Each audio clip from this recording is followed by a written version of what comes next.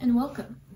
So today I've been feeling like I need some protection recently, and in order to get protection I need armor. Now I don't think I need to purchase the armor. I'm feeling more lore DIY right now. So today I'm going to be making my own pumpkin armor. Before I began the building process, I had to drive my tractor to the pumpkin patch and choose each pumpkin purposefully so that everyone had a certain role to play in the process of building this armor. I'll show you a trick. Watch and listen. Okay. It almost sounds like a little drum. Starting off strong with a chest plate protects your heart, protects your lungs. Anyways, here's some ASMR pumpkin splitting. Okay, so wow, that was gorgeous. Anyways, so here I am cutting it into little parts so that I can put it together in a minute, so I can have like shoulder pads and a chest plate. And you may all be wondering, Taylor, it's not Halloween, you've missed your chance. Shut up. I've had like an eventful month, college apps, my animals died, 2 of them, my dog and my horse. Yeah, my horse, I said it. Anyways, so whatever, okay, and now I'm getting my pumpkin. I'm allowing you to listen to the drilling noise with me, so be thankful. Yeah, wow, that wasn't that fun.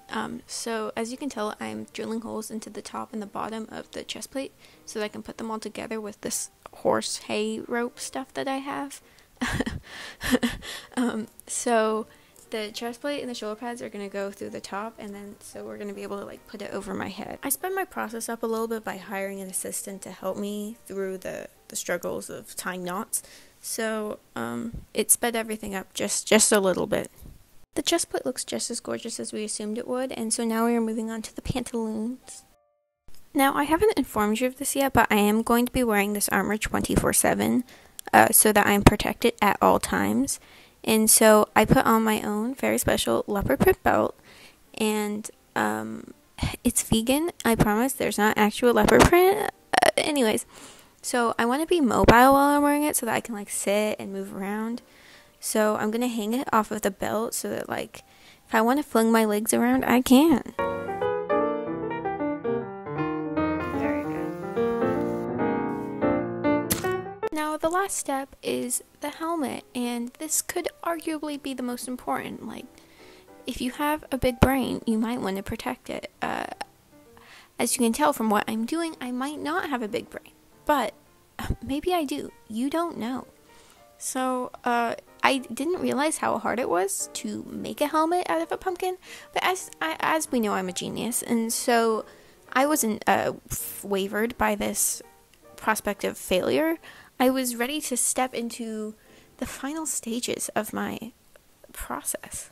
I mean, at this point, I was ecstatic. Like, what else could I feel when I was making, like, the first ever, to my knowledge, pumpkin armor besides in Hypixel? But, like, that's Minecraft. That's not real life.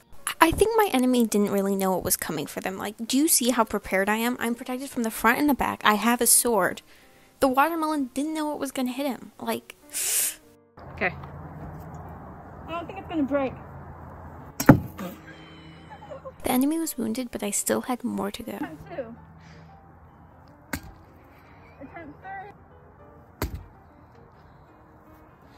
Oh, Taylor. To make the most damage possible, I decided to just go for the stabbing method instead of the whacking method. This method worked even as you can tell that I am blind.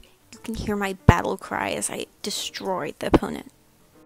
I took my helmet off so that I could broaden my vision, and as you can tell, I don't even need boots. I have slides that protect me just as easily.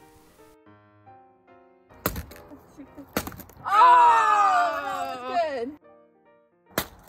Oh, that's so good.